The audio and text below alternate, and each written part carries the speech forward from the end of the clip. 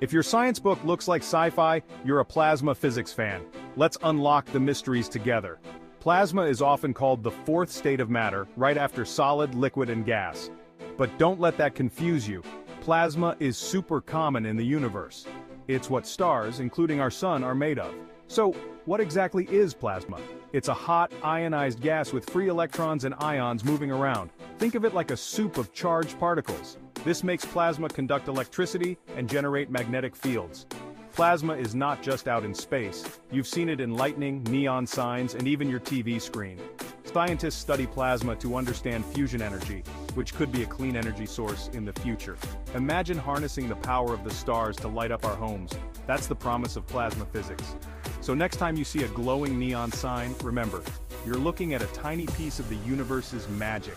Hit that like button if you're now a plasma pro. And don't forget to subscribe for more mind-blowing science facts.